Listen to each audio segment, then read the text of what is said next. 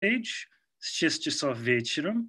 And then if you want to listen to astronauts speaking in Russian, next Wednesday, you can tune in and you will be able to see us with an astronaut and a cosmonaut.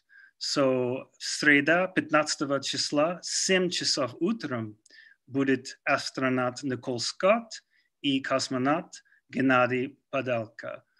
So the reason why we're doing all of these talks with astronauts is because of the Apollo-Soyuz anniversary, which is the 17th of July. So without taking any more time, I'm going to pass it off to Cady Coleman, who's going to talk about her experiences. And then you are free to ask questions in the comment box below. Ask any question you like.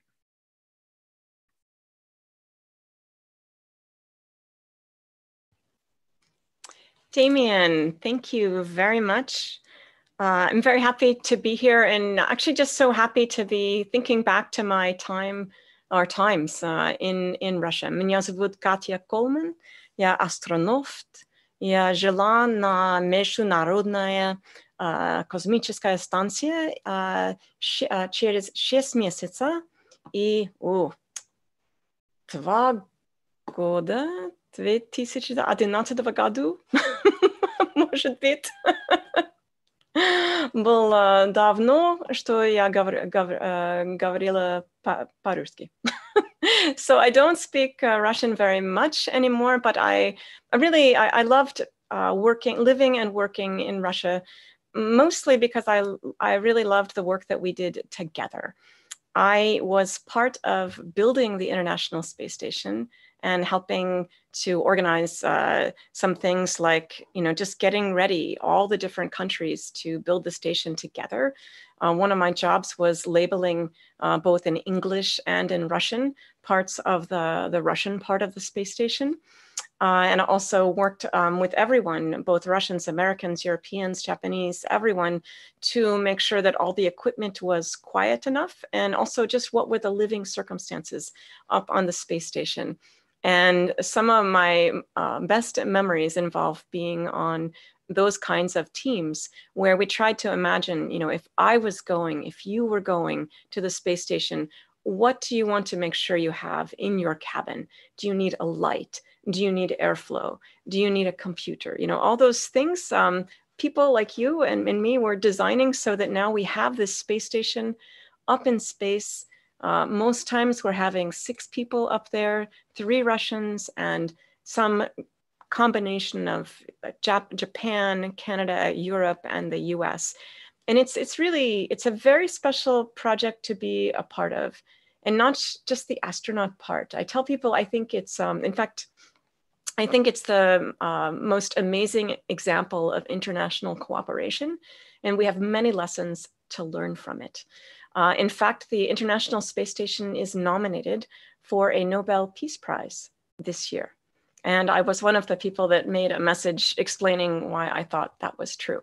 But what I thought I would do today is just show some pictures of the flight, but also of my time in Russia. And I'll show you a couple of videos, and hopefully you'll get to understand how much it meant to me to be preparing for such an important mission in the best place possible for those preparations. I'm very proud to be a part of this heritage.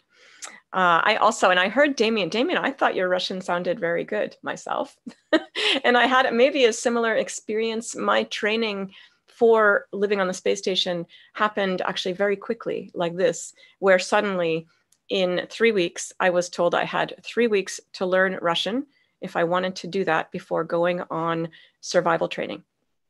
And so I had to learn pretty quickly as well. I understand a lot. Sometimes I can say a lot, but it's a beautiful language. I've been very proud of knowing Russian. But let me go ahead and try to share my screen here. And let's see if we can only do that. I don't think we need sound, but I'll put it there. Okay, and are you seeing slides now, Damien? Yeah? I can see you when you nod. Yeah. Okay. And just let me know if there's any problems, just jump in. So I've got some slides here of just my history in that I came to the space station via the space shuttle. So my first mission was a 16-day mission, literally getting ready for how are we going to do science experiments on that space station. And so we spent, it was at the time, the longest mission, 16 days. And I remember when we landed and when we got ready to land, I just thought, why are we going home? Because we have so much work to do up here. And it's clear we're doing scientific experiments that cannot be done anywhere else. And as a former scientist, I was very proud of being a part of those. Let's see, here we go. So this is an experience being in the space shuttle. And, you know, people often ask, you know, do you like the shuttle? Do you like the Soyuz? Me, I will take any ride that is going to space. First of all, because I believe in the people that design these rockets and these vehicles. People who do these things are people who do their very best. It's dangerous work. Sometimes things happen, but I put my faith in the people that are part of this community of exploration because they are the best. They are the best people. And so, you know, it looks kind of dangerous there. It actually is. And yet I loved going to space on the space shuttle. But mostly I will tell you, my favorite mission was living up on the International Space Station. This is my second mission. It was special for two reasons. In the picture here, I can kind of point out with my mouse, this in the middle is Colonel Eileen Collins. She was the first woman to command the space station. Or sorry, the space shuttle. And I'm over here on the right. And in the back here is our space shuttle. And inside the payload bay is an X-ray telescope. And what's special about that telescope, it's like the sister of the Hubble Space Telescope. There's a family of different telescopes that all look at different wavelengths of light. And that telescope tells us a lot about black holes. And literally everything we know about black holes comes from that telescope. And I was, our crew launched that telescope, and it was actually my job to be in charge of it. So it's very special to me. It was only supposed to work for 5 years, and it's been working now for 20, which is pretty awesome. But here, this is one of the most special pictures in my presentation, special to me, and I hope special to you as well, because it's a photograph taken to show both the shuttle and the International Space Station in one picture. And believe it or not, until our crew, Dmitri Kondratyev, Paola Nespoli from Italy, and myself, until we undocked to come home, there was never a picture that showed both vehicles joined together in space. Because usually when we're undocking, we're on our way home, and it's complicated to redock if there's a problem. And we've never done that with the space shuttle present. So our crew, we were the second to the last, we were up there with the second to the last space shuttle. So it's a very important picture. And I think to represent exactly that international cooperation that I talked about, because it's really special what we did and what we are doing. But sometimes if you can't tell that story in a way that people can see and feel it, then the story can go away. And that's what I think is so valuable about these series of lectures commemorating the Apollo-Soyuz partnership. So the space station, here's just a picture showing the whole thing. I like to make sure that people realize that we go up there in groups of 3, usually 1 Russian and 2 from that US operating segment, which is made up of, you know, Canada, Japan, Europe, the US. And so in this case, we were an American, an Italian, and a Russian, but then the next crew would be 2 Russians and 1 from that group. So we're always going back and forth, and essentially the balance of the station is 3 and 3, but we arrive there, so up there we are 6, but the way we arrive is 3 are there, and then 3 more come. 3 go home, and 3 more come. And so we're always part of a crew of 6, but they are different groups of 6. And some people, I'm hoping that some of you out there would like to go to space because it's more and more possible. And if you think, oh, it's not for me because it's so small, so tight, well, on the ride up, on the taxi on the way up, yes, that's true. But when you get up on the space station, it's very, very large. Here you see cosmonauts Sasha Misurkin in the middle, the commander of this Soyuz, and also the commander up on the space station twice. And then Nikolai Tikonov, who's down there on the right. We did our survival training together when I spoke very little Russian. They spoke more English, but somehow, first we survived, and we were known as the crew that left, which I'm very proud of, because we really had a great morale together, because the job was more important than whether we felt, like we wished we had, could speak to each other in real language. We figured everything out.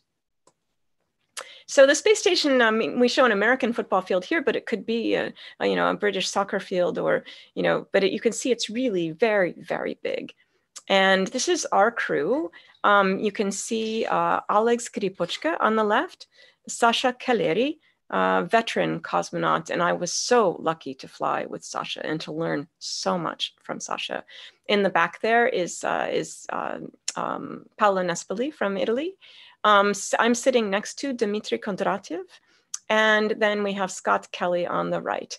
And I think you see maybe from Dmitri's face something that was a big lesson for me. And I think a lesson, we both learned some lessons, Dmitri and I, in that he's a very serious guy. And I'm not going to say that's typical Russian, but Dmitri himself is a serious person with a serious face. And I'm a serious person with maybe not such a serious face.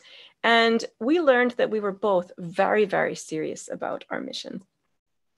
This is a short film, about 1.5 minutes, just showing you, this is in Baikonur, climbing up into the rocket. I'm sure you've seen some of these, but to me, it's very special to look back. We're inside that Soyuz, all together, living our dream of launching up to the space station, docking with the International Space Station. Dmitri is flying. He's the commander. It was perfect. And then we're getting down to work.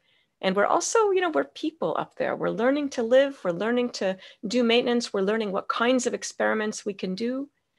You notice our kitchen table there. We're watching actually our new crew come, but we're people. We all bring our different hobbies. Dmitri was amazing. Dmitri actually finished a degree up there by correspondence. I was so impressed.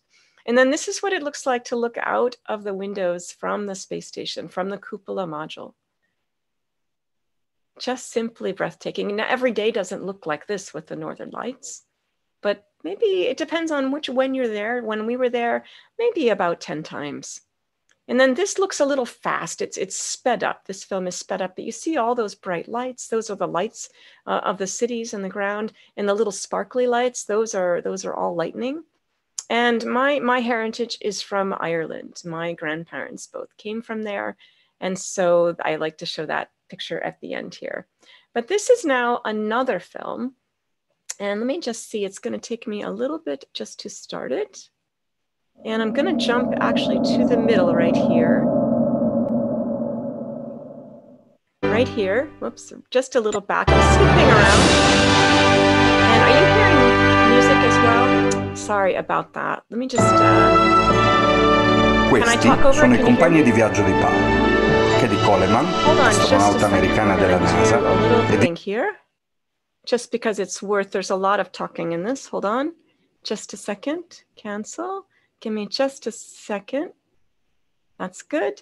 Because it's important film. And tell me what, Damien, do you have any questions yet? While I do this, I just need to make sure that I did this formatting in a hurry, and I just need to turn the sound off, or we'll hear a lot of Italian. Yeah. So we've got a question from the American Center Moscow by Oleg.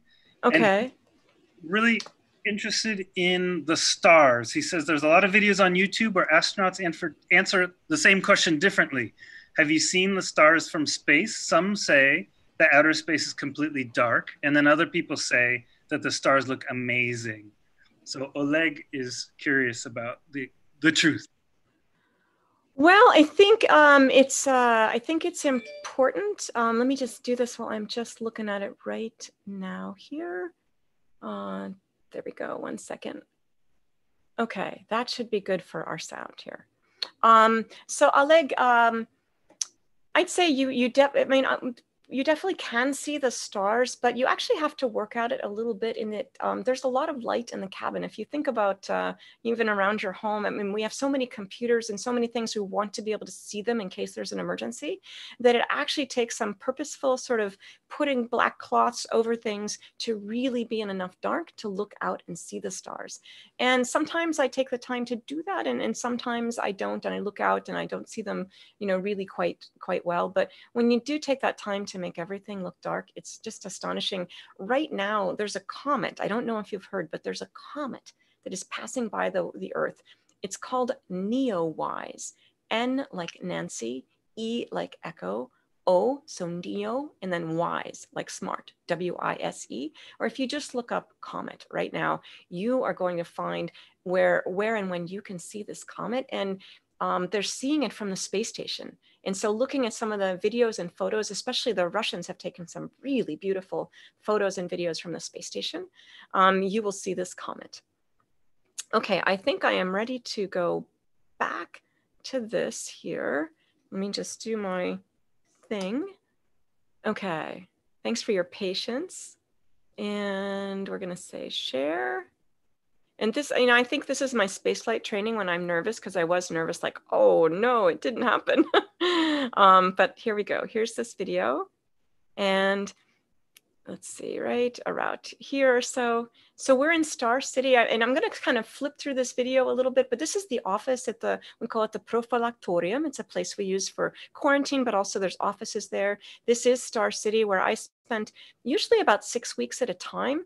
This is myself and Paolo and Dmitri, and you see this smile on my face. I mean, I'm a real person, a regular person, just like you, and I am getting to train, you know, in a spacesuit in Star City of Russia, a place I've only dreamed of, and has such a long history of spaceflight, of sending people to space. I mean, we have so much to learn from each other, and everyone that I met there was so generous about teaching, generous about being patient with language, explaining things, understanding that I wanted to be corrected when I spoke. This is Paolo in the centrifuge now. That's the centrifuge where we do some training to help us make sure that we're ready for space. And in fact, Paolo is actually passing a test right now where he is making sure that he can control the centrifuge there. So now we're back in the Soyuz and just doing some of our training. It's very realistic, the simulators there. And you can see all the switches, and we're talking, the people that are hearing us right now when we're in the simulator are actually instructors, and we know them. They're our team. We have the same instructors often the whole time, and they get to know when we're saying something as if we know something, when we're saying something as if we don't. You know, they've really learned, they get to know us. And even, you know, making sure something simple like opening a hatch, we have to do that so that we really know how to do it. Back in the States, we do some training in airplanes, and this is Paolo and I doing training in the US spacesuit. And we know it's a really hard job training and getting ready, and it's hard for the trainers as well. And so we become really like a family. That's our robot that we got to learn how. I'm going to skip this part, but this is pretty funny of Paolo. I'm going to skip along here a little bit. Let's see. Right here. This is now the start. I want to go back just a tiny bit here. So that's us kind of getting into our spacesuits and doing spacesuit training in the US, and some training for experiments here. But now we're in Star City in November. That means that we've already gone, even the launch is not until the middle of December. We've already gone for our training and for our quarantine, and most importantly for examinations. And you see on the left there, that young guy, I mean, he knows everything about the Soyuz, and he taught us that thing. And we are now right here, we're celebrating getting finished with our exams and actually passing with really great grades.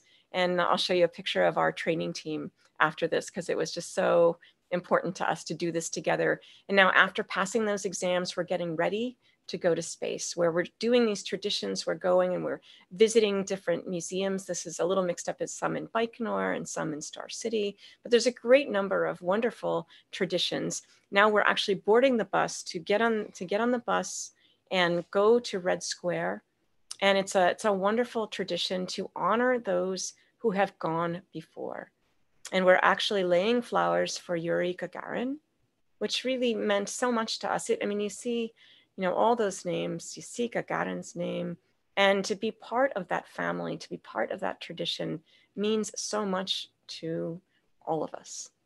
And I think this brings us up to where the other video took us. Maybe we'll see just a little bit more and see where it leads us just for a minute or two, Damien, and then I'll go on to take questions.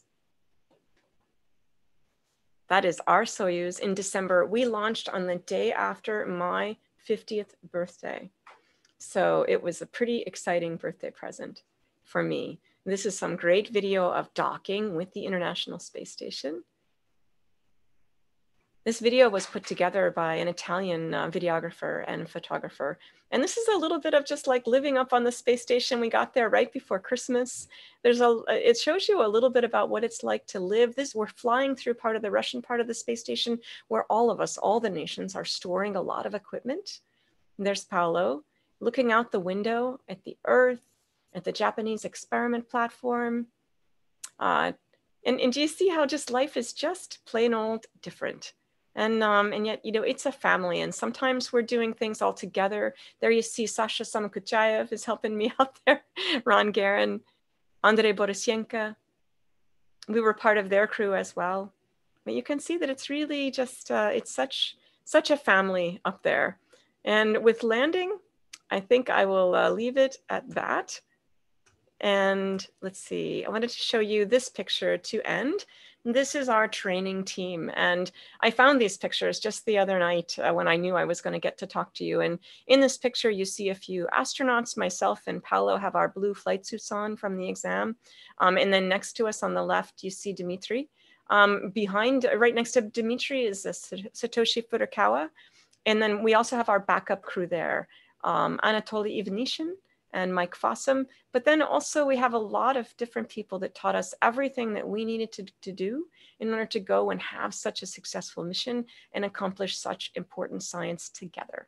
And with that, Damien, I think I will stop sharing and go to questions. I might show a picture or two as we go. Okay, great. Thank you so much. We have lots and lots of questions from the American Center in Moscow. And so I'm going to ask the question about music from Maria. She says, do you like listening to music in space? What music do you prefer? And of course, we all saw some video of you with some flutes. It's true. And while I'm answering that question, I'm going to pull up really one of my most favorite slides here. If I can find it. Where did it go? Usually it's here. Sometimes I don't have the music in there. Hold on just a second. Give me just a second, Damien. Okay, there we go. So Maria, I like kind of a little bit of more folk music, and which one I really loved in Russia. Some of the songs, because they're sort of in this A minor kind of tonality that I really appreciate. And I think it's a very lyrical kind of, it's almost like speaking, but it's music. And so I really loved those kinds of songs. When I was in quarantine, I played music with our Russian trainers.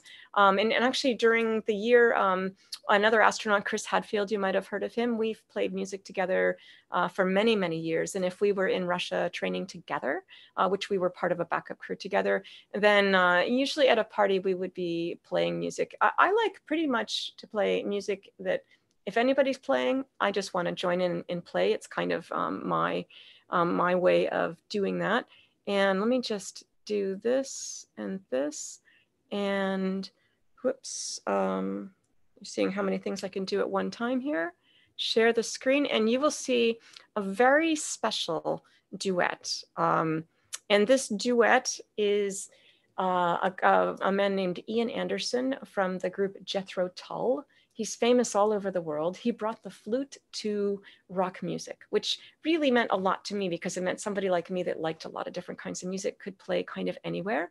So when I went to space, I actually brought Irish flutes and I brought Ian Anderson's flute as well. And we figured out that one thing we could do was to play a duet. And the day we chose to play this duet was when he was playing a concert in Perm, Russia, P-E-R-M. Perm, Russia. He was playing in Perm, Russia. I was living on the space station, and it was April 12th of 2011. It was the 50th anniversary of Yuri Gagarin's launch. So how could it be more perfect than to play a duet between Earth and space? Let me see if I can get it to go. And I think you'll be able to hear it too. You know, all these things like this music, we do them in our spare time, actually.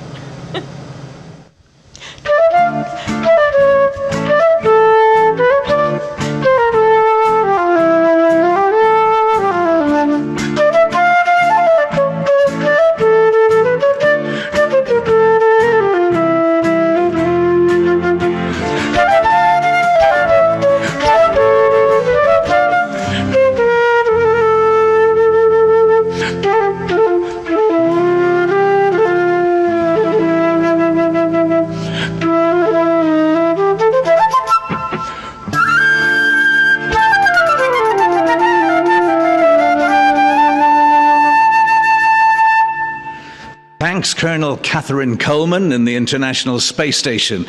We should remember that today's cosmonauts, scientists, and astronauts are still every bit the rocket heroes they were 50 years ago. So, from the cultural city of Perm in Russia, let's salute Cady, Dima, and Paolo up there in orbit, and of course, the legendary Yuri Gagarin. Go safely. I really love that, and I loved playing music. Was one of the ways that I got to know people over there, and I even played actually in the metro, in Moscow. I would occasionally go there and play in the metro, not really for money. And I mean, it wasn't for money. In fact, if I made money, I would usually play with someone. I would just kind of come up and I would, you know, ask them, and they're like, okay, and then we would have a great time. And I never took the money because I really just went to meet people and play music in a place that it's wonderful to do that. Great, that's great. And I think Jethro Tull is very, very popular here in Russia. He loves playing there, actually. Yeah. Yep. So we have a question from Natalia. She says, thanks for your input in international space exploration. Great to see and listen to such wonderful Russian-American team member. And she says, do you believe this sort of experience will happen again in the new technological stage? So what's the next, I guess, the evolution of US-Russia cooperation? Natalia, I think it would be hard not to be doing this together. I think the International Space Station and all the cooperation that has gone into that, and also the programs before. I mean, this is the week to celebrate Apollo Soyuz. And I went to a celebration of that when Alexei Leonov came to the US and was with Tom Stafford, who they were a crew together. They were both the commanders. And, you know, these are people that have been friends for life. And I find that, you know, these kinds of endeavors, there's the countries and the leaders and all that, you know, happening up here. And at the same time down here with the people who really, not that the leaders don't have the passion, but that, you know, down here where we are the people that need to make what we're told happen, we are the people that make that happen. And you can't stop collaboration in that way. And I think that we've shown with the International Space Station, we meaning all of there's 17 major partners, but of course the US and Russia are the sort of major partners there. But all of the partners and all the participants, I mean, there's so many. We have shown that it's almost, you know, it's unthinkable to do things alone, I think. Great, thanks. We have a question from Oleg, a different Oleg, and he asked, does any movie, full feature or documentary render the feeling of being in space, at least to some extent? Oleg, such a good question. You know, it would depend. I mean, I'll tell you what resonates for me. I like the movie Gravity. Now, many of you are probably thinking, oh, there's things in there that are not true. I mean, the Chinese space station and the US and Russian space station, they're not in the same place, and you couldn't do that with the fire extinguisher. For me, I just go, well, so the physics was not so great.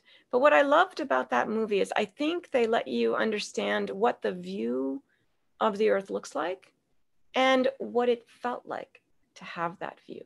And as a person that got to go there and feel that, see that, I feel a little bit guilty being one of too few, that not enough people see that. And so I love that a movie can make it real for people and make it real, especially for our kids, to feel like they can be part of this. It was just really important to me. Great. Arena asks, why did you decide to become an astronaut? What attracted you most to space?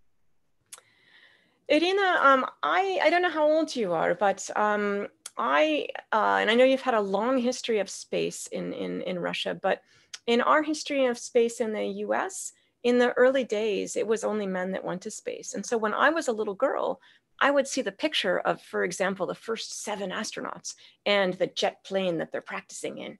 And I really liked the airplane, but when I look at the guys, it didn't really say to me, hey, this could be you, Cady. And it wasn't until the first American woman astronaut, which is Sally Ride. And so that's the first American woman astronaut. Valentina Tereshkova, of course, is the first woman astronaut. And she and I actually got to have tea together before I went to the space station, which I treasured that so much. And she had very good advice. But back to my story, it wasn't until I met Sally Ride, I saw a person that looked a little bit like me, same color hair. And she was a scientist, but she also wanted some adventure. And I liked both of those roles. And the secret of becoming an astronaut is actually that no one just becomes an astronaut. Everyone does something else first that they have a passion for, that they want to contribute. And in space exploration, we'll need all those contributions. Jian has a similar question. You as a female astronaut, what specific difficulties did you face during training and performing experiments? What specific difficulties? I would say nothing specific. All of us are people that bring our strengths and that they bring our weaknesses. We all have things that we're good at and things that we're not good at. And what's really important about a team is actually looking literally and mentally, looking at your teammates, and you think about what they bring to the table. And you also think about what they don't bring to the table, and you help them with those things when they need that help. Sometimes they know how to ask for it. Sometimes they don't. I find there's a sort of maybe stereotype that a lot of times women are people who are going to see the sort of whole big picture and are able to think about, okay, we're going to do this and this and this, but if we do it this way, then next week we have that problem. Whereas that's something I'm actually quite good at. But looking, right now and doing just this is not always something I'm good at. And together, our crew made a really great crew because we had both of those dimensions. Great. We have a couple questions about space tourism and civilian space flight. If you have any thoughts, when do you think civilians will be able to go to space, or do you think regular citizens would be able to prepare? Elizabeth says, do you think regular citizens are able to train and prepare for space flight?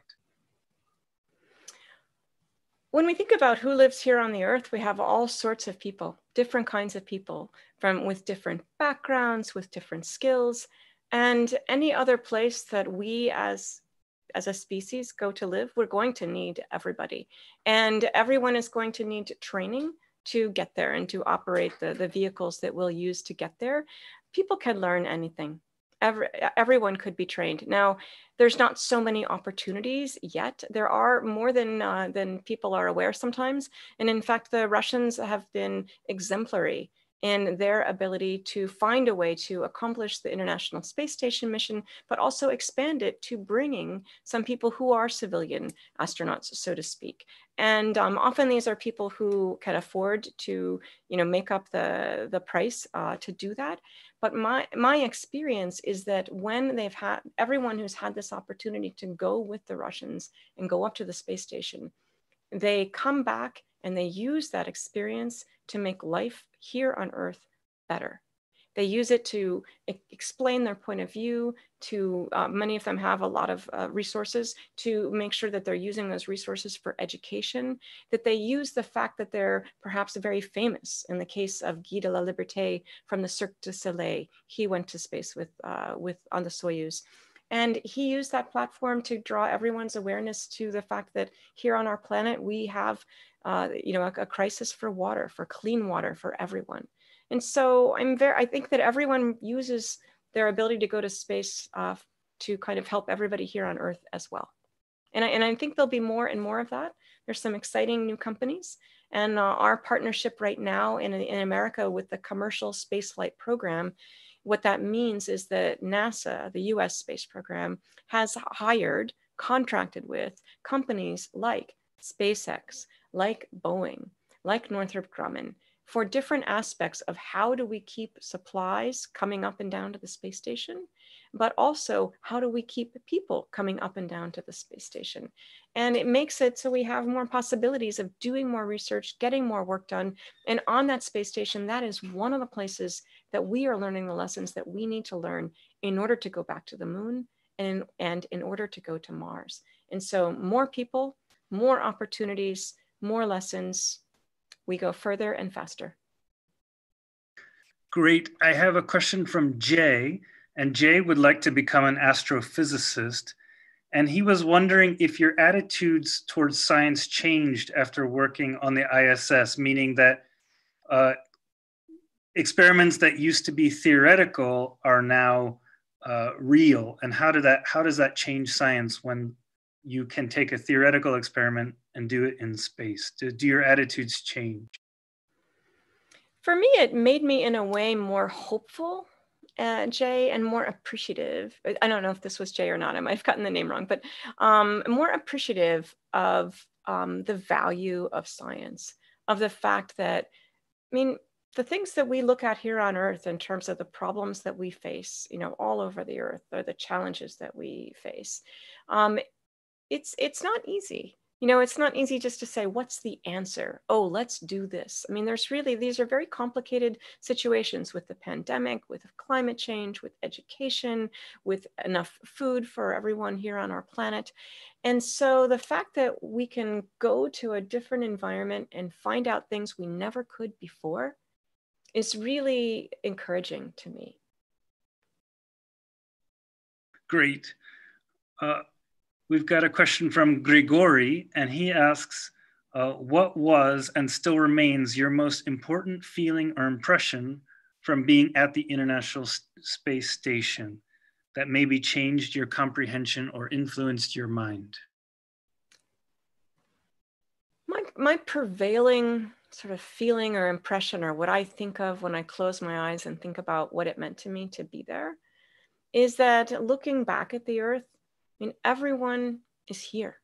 Everyone except the 6 of us is back on Earth. And that means that, together on Earth, we are a crew. We are the crew of Spaceship Earth. And from our point of view, being the 6 people that are looking back, we see that everyone is there. And if they only knew about each other and could find each other, well, I think we could solve anything. And so realizing that we're all connected and that we're all part of the team of Spaceship Earth, the crew, that was really encouraging to me. Great, that's wonderful.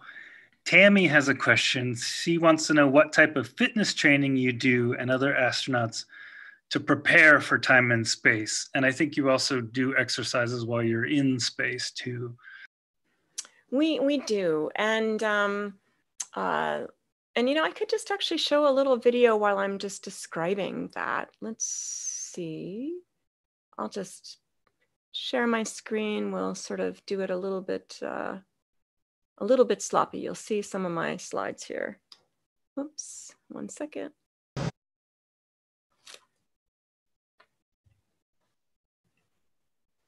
Let's see. Find my little picture that I love. Have a lot of every time you answer, we have a lot of people saying thank you for your answer. Let's see. Let me just do this. Now, are you seeing that screen? Not quite, right? Yeah. You're not, are you seeing the video? Not quite, right? Oh, not now.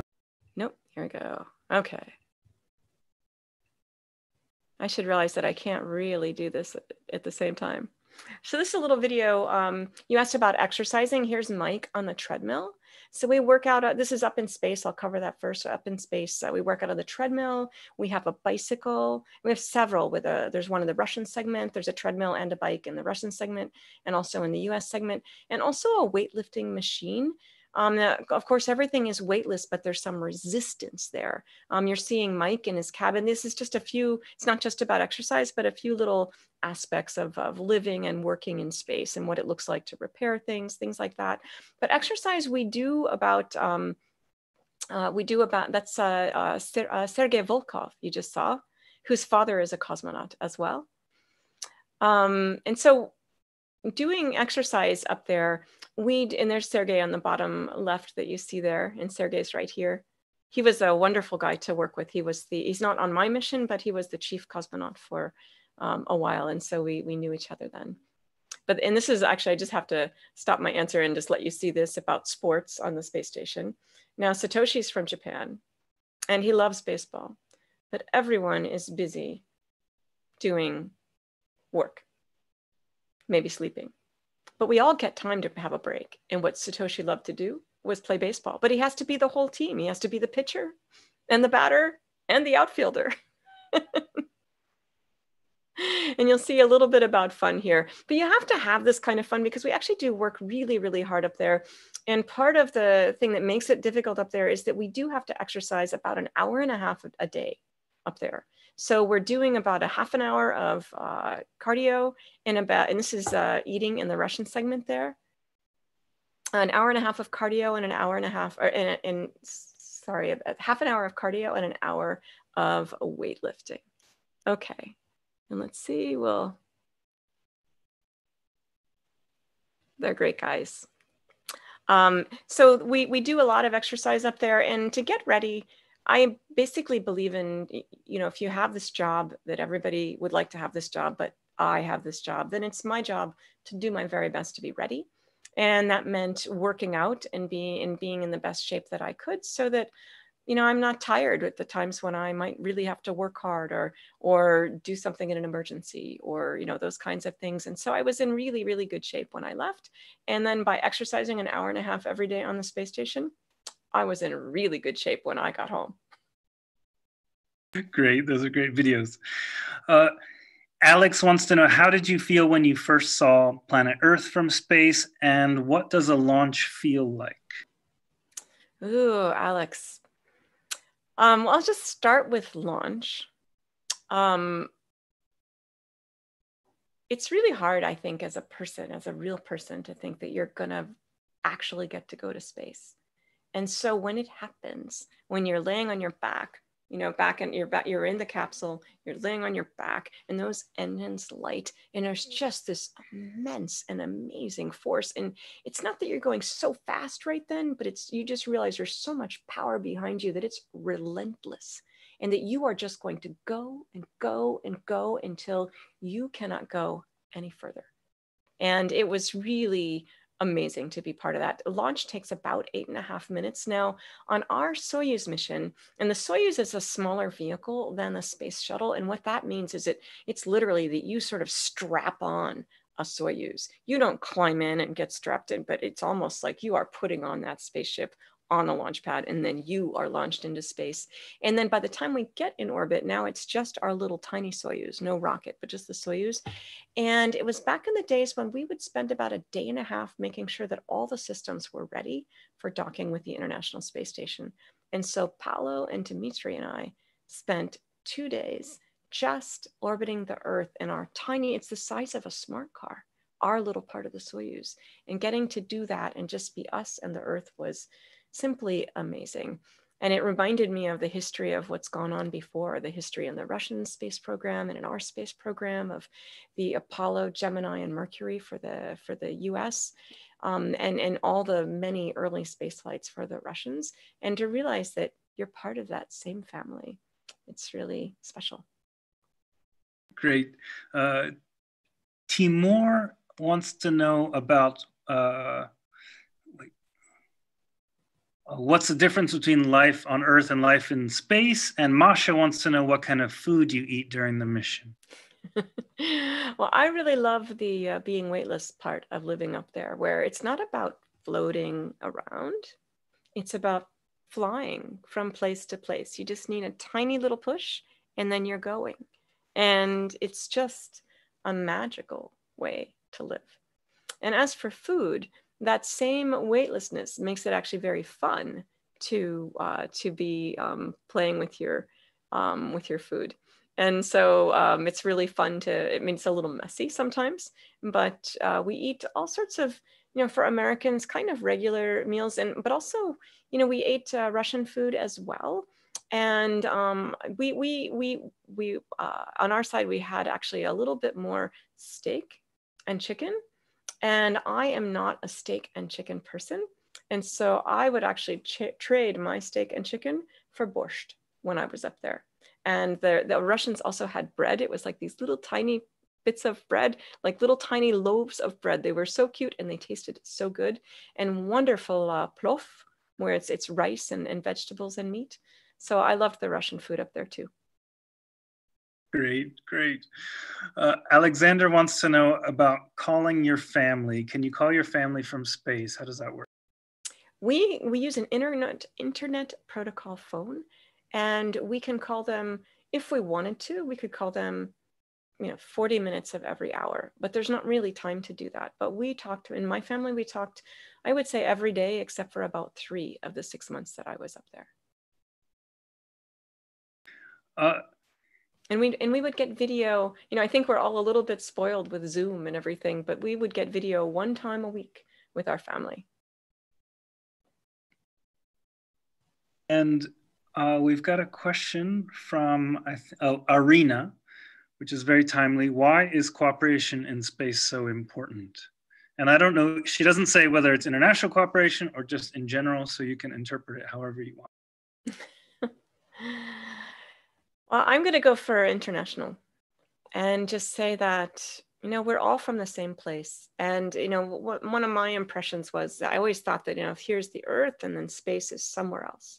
But then being up there, you realize that Earth and the place that we live is just bigger than we thought, and it includes space.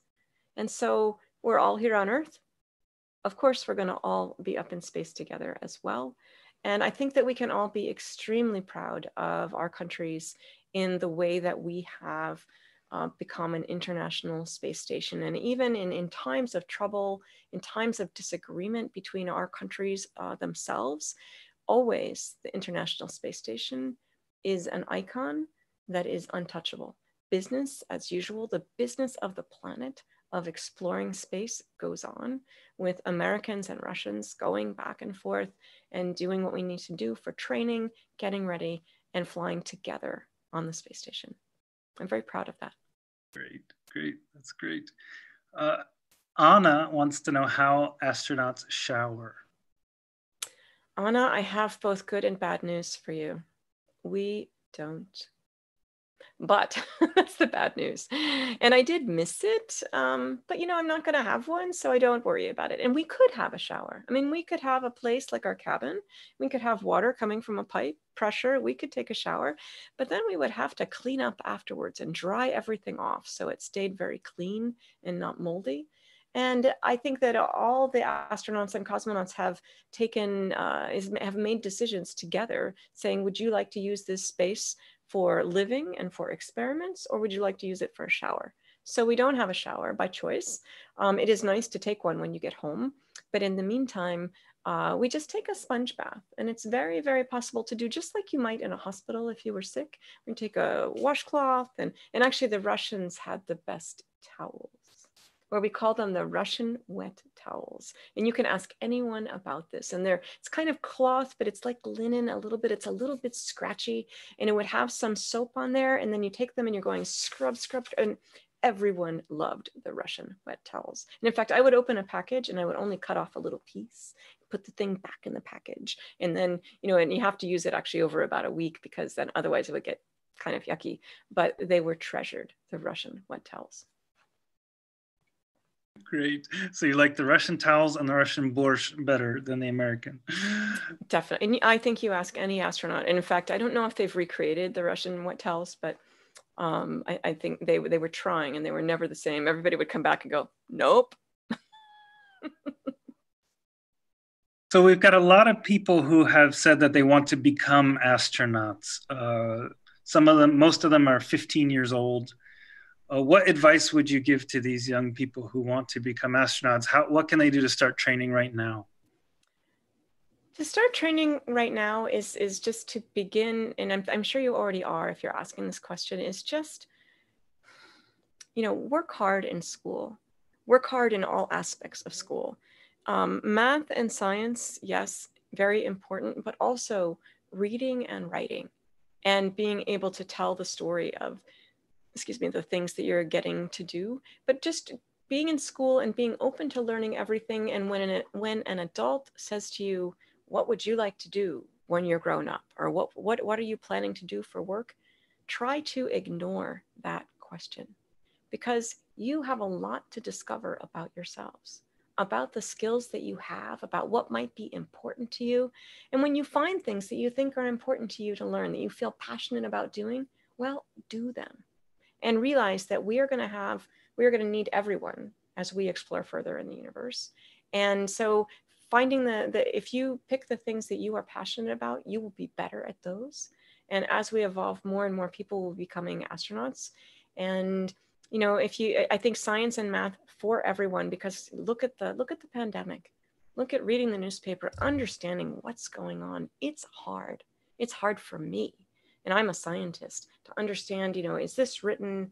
Does it really, what does this really mean for me and my family? Should we do this? Should we do that? And so the more you can train yourself to be able to read and make your own sort of judgments and talk about it with people, the better off we're all going to be for solving the world's challenges.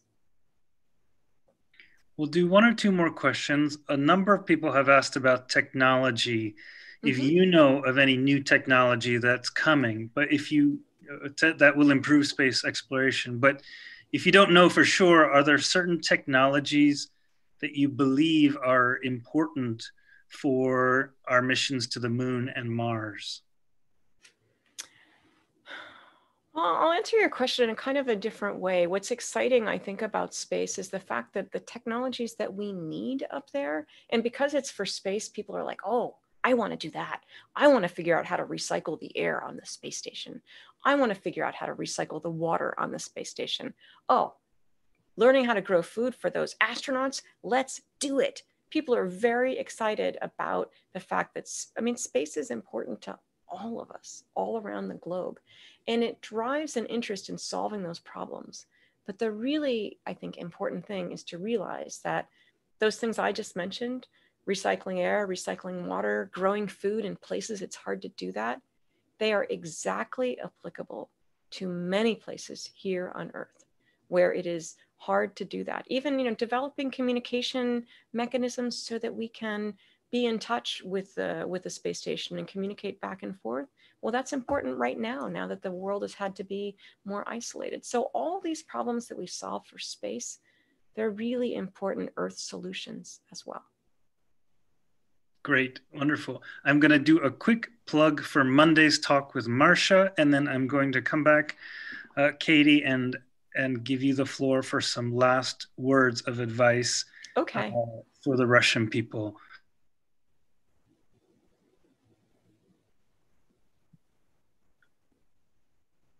So if you enjoyed this talk, please join us on Monday. We have astronaut Marcia Ivans, who will be on this exact same platform on the US Embassy Facebook page and the American Center Moscow Facebook page. And she'll be giving a talk about the history of the space shuttle. So she has a lot of experience and a lot of close connection with this incredible vehicle that the United States operated for 30 years. And so she's going to talk about that, and you can ask her questions. So that is on Monday, 13 июля, 6 часов, как сегодняшнее мероприятие. а потом в среду будет мероприятие на русском языке. Это значит, это будет Никол Скотт и Геннадий Подалка, и они вместе будут сообщить, сделать презентацию точно так, как сегодняшнее мероприятие, но это будет полностью на русском языке. So you are invited to Monday's talk and Wednesday's talk. Wednesday is the 15th, and that talk will be at 7 o'clock. Значит, не 6 часов, а в среду будет 7 часов. So we will see you on Monday, and we will see you all on Wednesday, the 15th. So we had a lot of great questions, and I'm going to hand it back to Cady, who has so many wonderful things to say about Russia and so had such a great experience working with the Russians. Thank you so much for sharing your photos and your videos and your life experience and your emotions and your feelings. So feel free to give any last words or comments to all of the people here in Russia on this 45th anniversary of Apollo Soyuz and 25th anniversary, of course, of Shuttle Mir. Well, Damien, thank you. And I have really loved this opportunity to think back and really remember and look at pictures and see faces. And it meant so much to me to train together for this mission. And I just really, I loved so many parts of it. So it was nice to look back. I have to actually also tell you, come next week, I am going to actually watch Marcia and Nicole and Gennady. Now, Marcia is an extraordinary, interesting, fascinating person. And every single image I showed today, Marcia is behind every camera that we had on the space shuttle, on the space station. I mean, she's this sort of like kind of small, tiny person who is, the photos will be, I tell you, amazing. She's an amazing photographer. All of the IMAX movies that you've seen. And it's a lesson really in how one person makes a difference, where she really found a way to say, this is what crew members are going to be able to do and use. And we need cameras like this. And we're going to see things like that. We need to be able to capture them. These astronauts can learn. But literally, so many things on the space station, everything to do with photography, but even how we live up there, how we pack things so that they're not just opening a suitcase and having them come out. I mean, Marcia is simply amazing. And Nicole Stott is a very good friend. I was her backup for her mission. So I know Gennady as well. And they were the part of the first 6-person crew. Nicole was the first person ever to capture a supply ship coming from Earth up to the space station, capturing it with the robotic arm. It's a big, big deal because it's not just like a spaceship and a supply ship, both kind of about the size of train cars. No, it's the space station's like a big factory. I mean, it's huge. And then a truck is coming to the factory. Well, what if it's going to crash? You can't move the big factory. And so it's a very critical operation. Nicole is amazing. And the partnership that she and Gennady and their crew had as the first crew of 6 on the space station is really something to learn about. And she's a good friend. So don't miss those or any of these. And I think I'm going to be tuning in from the US as well. So thank you for having me today. Thank you so much. Goodbye, everybody. Bye, and thanks.